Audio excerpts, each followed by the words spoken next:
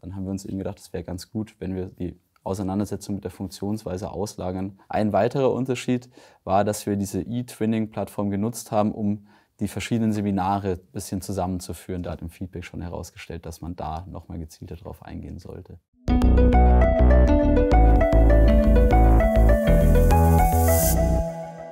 Also mein Name ist Matthias Müller, ich bin wissenschaftlicher Mitarbeiter am Lehrstuhl für Pädagogik mit dem Schwerpunkt Diversity Education und internationale Bildungsforschung. Und wie der Name vielleicht auch schon anklingen lässt, machen wir recht viel mit Internationalisierung von Bildung, mit internationaler Bildungsarbeit.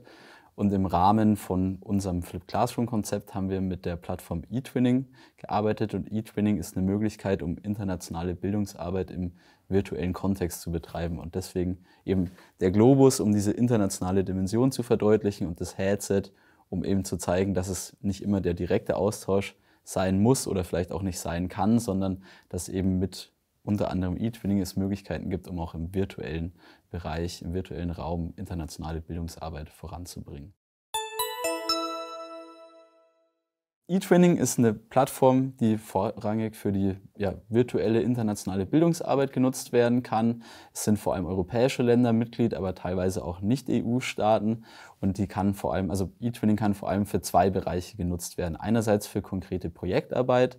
Dazu gibt es dann sogenannte Twin Spaces, in die man alle Mitglieder des Projekts hinzufügen kann. Es kann in diesem gemeinsamen Raum können Dokumente abgelegt werden, andere Dateien abgelegt werden und man kann sich gegenseitig kontaktieren. Und andererseits kann die Plattform genutzt werden, um zu netzwerken. Also man kann zum Beispiel eigene Projektideen einstellen, um Projektpartner zu finden, aber man kann sich auch selbst gezielt auf die Suche nach Projektpartnern machen, indem man entweder nach bestehenden Projekten sucht oder zum Beispiel sucht, gibt es eine Mitgliedsschule, die in Spanien ist, die ich kontaktieren kann, gezielt, um irgendwie zusammen ein Projekt zu erarbeiten. Der erste Unterschied ist, dass eben durch den Rückgriff auf Lernvideos schon mal viel Auseinandersetzung mit der Funktionsweise und auch ein bisschen mit dem technischen Aufbau vorgelagert werden konnte. Also wir dann die Einheiten selber mehr für Austausch, für Projektarbeit nutzen konnten. Ein weiterer Unterschied war, dass wir diese eTwinning-Plattform genutzt haben, um die verschiedenen Seminare ein bisschen zusammenzuführen. Dadurch, dass sie einen gemeinsamen Twin-Space hatten, da auch Zugriff auf die Dateien von anderen Gruppen hatten und auch momentan noch haben. Und ein Unterschied weiter dazu waren eben diese hybriden Einheiten oder im Vorhinein als digitale Einheiten geplanten Projekteinheiten, wo die Studierenden wirklich Zeit haben, an ihrem eigenen Projekt zu arbeiten und eben nur bei Bedarf Rückfragen stellen können, beziehungsweise auch von mir gezielt mal Rückfragen gestellt bekommen. Wir wollten eigentlich ein bisschen so schauen, was man mitnehmen kann aus dieser Corona-Zeit auch, wo viel online war. Und wir haben gemerkt in der Auseinandersetzung mit eTwinning davor, dass dieses Einführen in die Plattform sehr viel Zeit kostet. Und dann wollten wir eigentlich mal ausprobieren, weil wir gern weiter mit dieser eTwinning-Plattform arbeiten wollten. Wie schaffen wir es, dass die Studierenden in den Einheiten selber mehr Zeit haben für die Plattform, also für die inhaltliche Arbeit? Und dann haben wir uns eben gedacht, es wäre ganz gut, wenn wir die Auseinandersetzung mit der Funktionsweise auslagern könnten. Vor allem haben wir gedacht, dann kann jede Studentin in ihrem eigenen Tempo damit arbeiten und das halt ein bisschen vereinfachen sozusagen, um dann wirklich in den Seminareinheiten mehr Zeit für Projektarbeit und Austausch zu haben. Also während der Selbstlernphase hatten die Studierenden vor allem die Möglichkeit, über das Forum Nachfragen zu stellen. Das war vor allem bei der Auseinandersetzung mit der Plattform an sich wichtig. Und zum anderen dann auch für die zweite Einheit, wo es um die Projektphase ging, haben die Studierenden auf StudOn viele Leitfäden und Projektvorschläge zur Verfügung gestellt bekommen. Das heißt, sie konnten sich anschauen, welche Projekte wurden schon umgesetzt, wie kann ich auch die Plattform auf unterschiedliche Weise und vielleicht auch für verschiedene Themen überhaupt nutzen und auch für verschiedene Altersgruppen. Zum anderen waren dann nochmal kurze Anleitungen dabei, wie kann ich diese Anleitung nutzen, wenn vielleicht Personen sich mit den Videos schwer getan haben und mit Anleitungen besser umgehen konnten.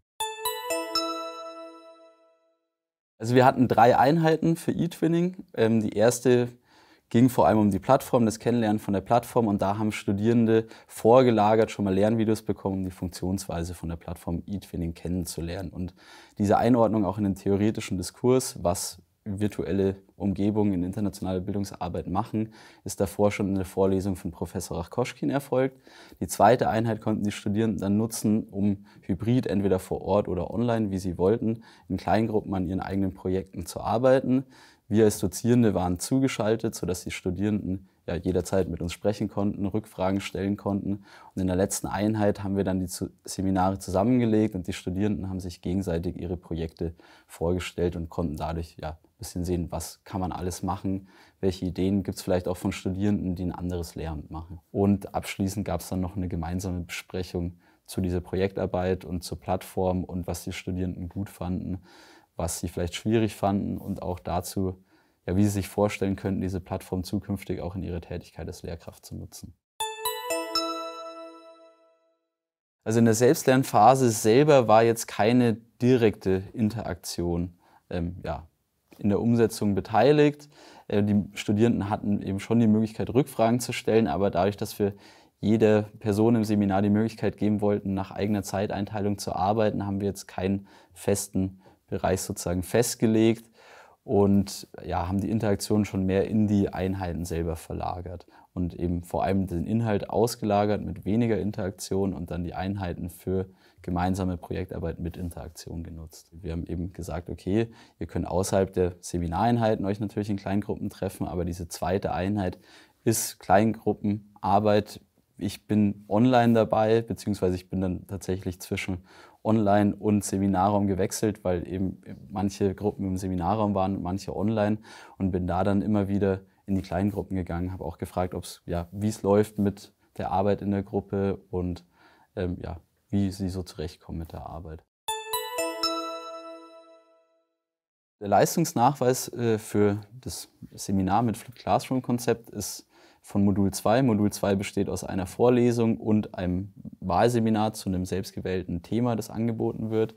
Und es sieht dann so aus, dass die Studierenden eine Fragestellung zu einem Thema aus dem Seminar entwickeln, Texte aus der Vorlesung zur theoretischen Verortung benutzen und dann die Fragestellung unter Rückgriff auf die Texte an dem Fallbeispiel bearbeiten. Und eine Möglichkeit, diese Hausarbeit zu schreiben, war eben E-Twinning zu nutzen als Fallbeispiel, beziehungsweise das selbst erarbeitete Projekt als Fallbeispiel zu nutzen. Zum Beispiel, wie kann E-Twinning genutzt werden im Grundschulbereich.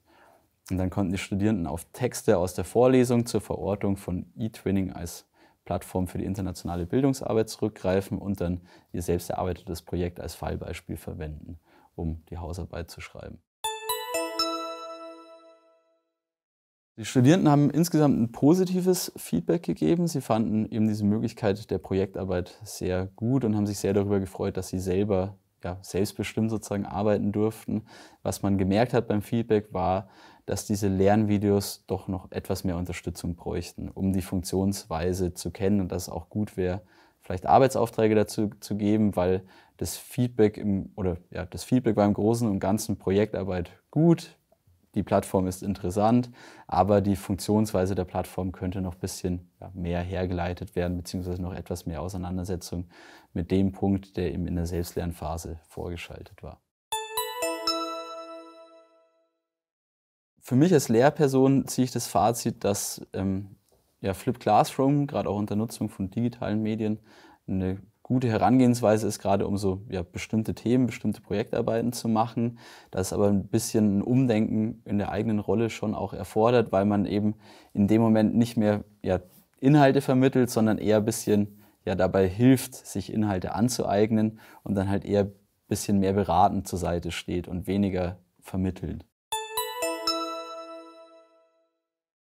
Ich glaube, als allerersten Tipp mal wirklich das Konzept ziemlich gut durchdenken davor, weil ich schon das Gefühl hatte, dadurch, dass wir das sozusagen zu viert im Team konzipiert hatten, dass wir schon während der Konzeption ein bisschen auf blinde Flecken gestoßen sind oder auf Sachen, die halt wichtig wären, auf die man jetzt vielleicht alleine nicht gekommen wäre. Das wäre so der erste Tipp, ist gut durchdenken, um wirklich schon ein relativ sicheres Konzept zu haben.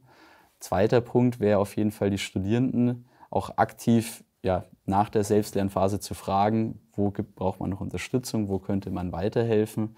Und vielleicht ein dritter Tipp, dass auch die Materialien, die für die Selbstlernphase vorgegeben werden, vielleicht eher einfach verständlich sind und jetzt nicht wie das klassischerweise vielleicht auch ist, mit halt Texten zu arbeiten, sondern vielleicht eher mit so kurzen Anleitungen oder eben mit Videos, sowas in die Richtung. Eine Gelingensbedingung dafür, dass das Projekt gut wird, wäre meiner Meinung nach im Vorhinein eben ein gutes Durchdenken von dem Projekt und vielleicht auch, falls man das Projekt alleine konzipiert, schon mal davor im Austausch mit KollegInnen oder vielleicht auch mit Studierenden gehen, um ein bisschen zu schauen, ob das eine Idee ist, die funktionieren könnte oder die Interesse weckt. Und eine zweite Gelingensbedingung wäre meiner Meinung nach, dass man eben auch währenddessen die Studierenden begleitet und auch währenddessen ein bisschen Rückfragen stellt. Okay, funktioniert es jetzt so, wie ich das gedacht habe im Vorhinein, oder muss man vielleicht an manchen Stellen noch nachjustieren, ein bisschen mehr Unterstützung anbieten oder vielleicht nochmal zusätzliches Material anbieten? Das wären jetzt so die 2 Punkte, die mir direkt einfallen würden. Wir haben auf jeden Fall den Plan, weiter mit dieser E-Training-Plattform zu arbeiten in unseren Seminaren und gerade auch ich persönlich jetzt in dem Seminar, das ich gebe. Und was so 2 Aspekte wären, die sehr schön wären für die Zukunft, wäre einerseits, wenn es gelingt, so Service-Learning-Konzeption mit E-Twinning zu machen. Also wir haben das auch schon angeboten, es kommt halt ein bisschen darauf an, ob Schulen Interesse haben, aber das wäre schon mein Ziel, dass wir wirklich dann irgendwie in der Schule auch weiterhelfen können mit den Studierenden, die Studierenden dann auch was mitnehmen für ihre spätere Tätigkeit, gerade als Lehrkraft, wenn sie schon mal ein Konzept für die internationale Bildungsarbeit im virtuellen Raum gestalten können. Und was noch auch schön wäre, wäre mal so eine internationale Kooperation. Also E-Twinning ist ja europaweit und teilweise auch manche Länder über die EU hinaus, die daran teilhaben. Und das wäre schon mal schön, wenn zum Beispiel auch bei so einer Ergebnispräsentation dann die Studierenden sich mit Studierenden von der Universität im Ausland treffen, damit man nicht nur sieht, wie funktioniert diese Plattform und was kann ich machen, sondern auch mal selber miterlebt, wie funktioniert so diese Arbeit über diese Plattform und was sind vielleicht auch Herausforderungen dabei.